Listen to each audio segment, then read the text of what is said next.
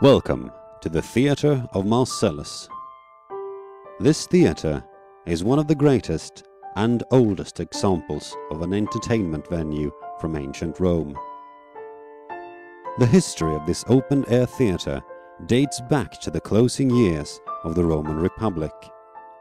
The planning for a new, massive theatre began in the mid-1st century BC under Julius Caesar.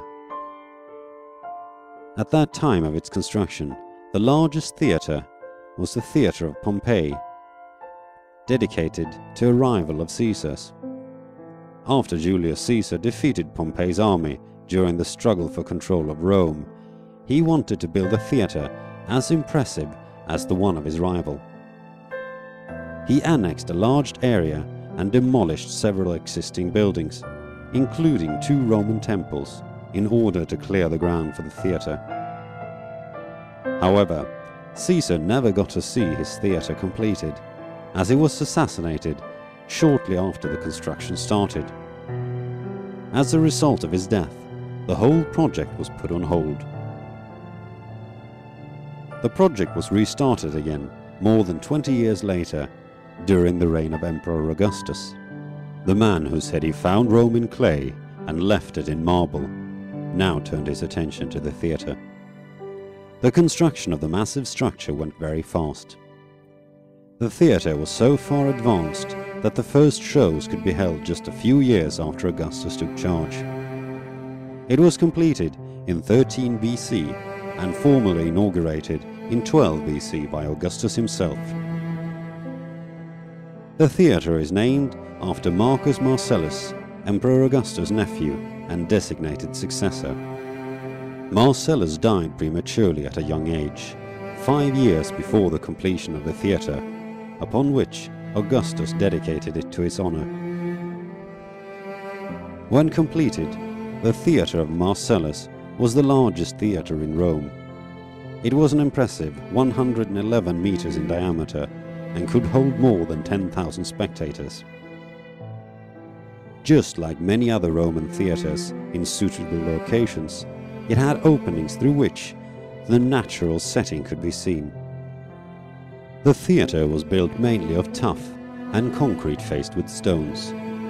The outer parts of the theatre were covered in white travertine. The building originally consisted of 3 levels supported by columns. Each one of the levels had a different architectural style. The lower levels had arches supported by columns in the Doric order, while the upper consisted of Ionic columns. Only the 2 lower levels are still standing today. The theatre was used for more than 400 years, undergoing several restorations during its lifetime. It offered several theatrical productions to the general public, especially during the election campaigns. Like many other entertainment facilities, the theatre proved to be an exceptional propaganda tool. After its abandonment, the lower levels became buried under debris and vegetation. The building was, just like many other ancient buildings, used as a quarry for material during the Middle Ages. As you can see today, the ancient theatre is left in a ruinous state. However, the building was not only used as a quarry, but also as a fortress, as it was strategically located near the river. Over the years, it was owned by various Roman families, who expanded the building with living quarters at the top. As the theatre has undergone several modifications over its history, not much is left of what was once Rome's largest theatre. However, it is also a striking example of different areas merged into one building.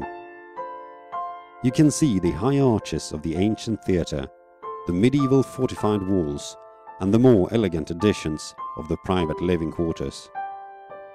Today, the upper portion of the theatre still serves as apartments,